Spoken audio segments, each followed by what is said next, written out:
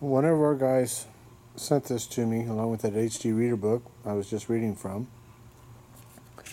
and he says that this was his grandfather's. In 1935, he sold all his scooters when he got married, so it predates that, between 1934 and roughly 1927, somewhere in that area. It's from Norwich, Connecticut, and I put a couple of pictures of us up on the Instagram, Hunting Harleys on Instagram.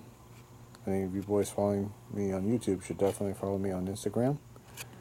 And these cards from this era are extremely rare. Probably not worth very much, but they're super rare. And as I showed you in the accessory book, Harley Davidson offered these cards. You can make them and have anything printed on you want. And I thought everybody should know. We'll see you guys later. Have a good night.